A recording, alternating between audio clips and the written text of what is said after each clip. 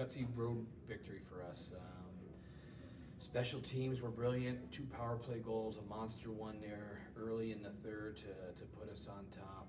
And I think we had to kill 3 penalties in the third period, which is not a recipe for success. Normally for us, we're usually really disciplined, but it is what it is. We had some monster kills, and a lot of guys played really well. And you know what? That's as good a coach team as there is in our league, and we knew that going in.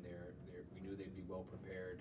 We know they're going to be tough to play against, and trying to wiggle through the neutral zone. And we had to live with. We were under the understanding we're going to turn some puck over, and but we kind of just found a way on the road, and really proud of our guys' effort. Yeah, so in between periods, Langer wanted us to get to the front of the net more, and so that's what we did. I went to the front of the net. Toby put the puck on net, I tipped it, and then got the rebound. Just stick to our game. We know we had a couple of chances. We just needed to get one there. We got one early, lucky enough. We just stick to the plan, play a little bit more simple, get the pucks deep, grind them down, and just get the goals. For the power play, we were not happy giving up a shorthanded goal late in the period, and we still had some time left on it, so we just wanted to come out and get that goal back, and we were lucky enough to do that.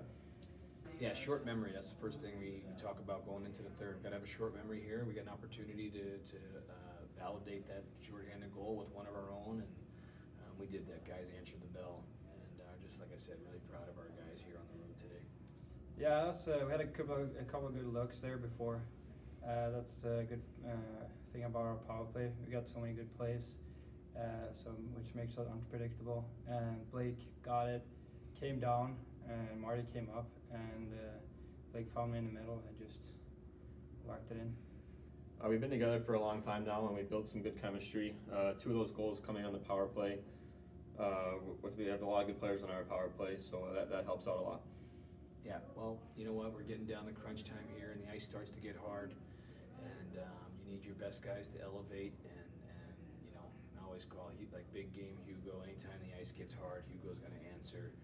And then obviously you have Blake and Toby so skilled on the outside there. So yeah, I mean they played like a first line tonight, and it was a really good job. Super good. He came up with a big save there in the end, which was huge.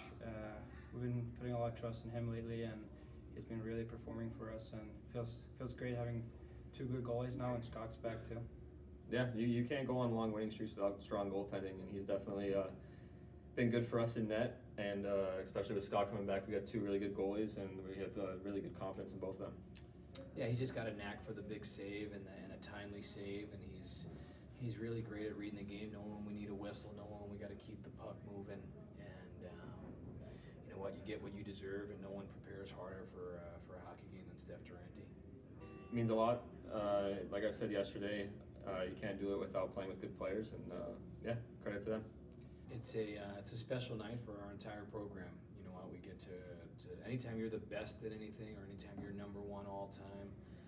There's not enough words that I could have to do it justice. He passes another terrific player in Adam Pleskash. But you know what, Blake was. It's one of those things like when you reflect on, and I went in and gave him a big hug today in the locker room, and you know what, as a coach, like I said, anytime you're an all-time leading scorer, you're finishing number 1, you're doing a lot of things right. And the irony is I always joke around with Blake, like he's like a human highlight film. Most of his goals, you can put up for on ESPN, and that's probably the easiest goal I've seen him score in the last 4 years. So, but really proud of him. Does it in front of his dad, which is a really neat thing, and it's a terrific moment for our program, and we should celebrate that. We just got to stick to our game plan and play AIC hockey. Yeah, we don't touch the money. Like, we're not going to sit here and think about what we just did. It's all about tomorrow right now, and we just got to keep putting points in the bank for our league, and that's what's most important for us right now.